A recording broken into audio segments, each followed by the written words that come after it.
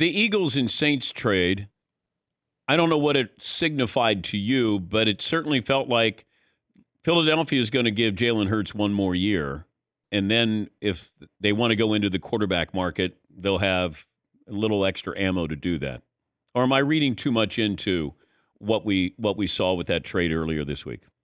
No, I think for Philadelphia, it's just in case.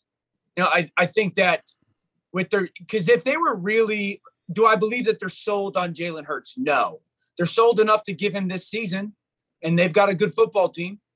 If they weren't sold on him, at least potentially being that guy, they got 3 wins this year. They could have shipped out to Seattle and given Seattle more than Denver gave them. So if that was something that they were like, nope, not going to happen, they would have made the move this year. I think that they are interested in him being the guy for the future, and that's why they are going about their business this offseason the way they are. But they have that extra pick next year as a just in case it doesn't work out.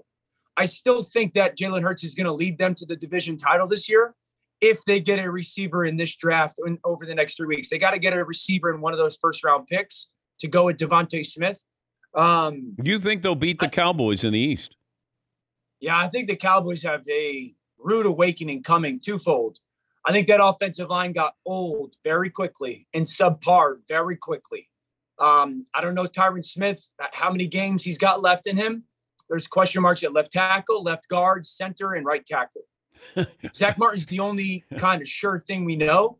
Also, their schedule is brutal. I mean, I could point to 6. Remember, they were 6-0 last year within the division, and I believe 6-5 outside of the division. And their outside of division opponents are, off the top of my head, Dan, I think it's like Tampa Bay, the Rams, Buffalo, Minnesota. Like they got some teams that are going to be good football teams that they have to play. Green Bay. And Green Bay, yeah. I think San Francisco might be in there as well. So I think that Philadelphia, if Jalen Hurts takes another step, like all we've seen him do since his freshman year at Alabama, and they hit on a receiver in the first round, I think they got a good chance to win that division.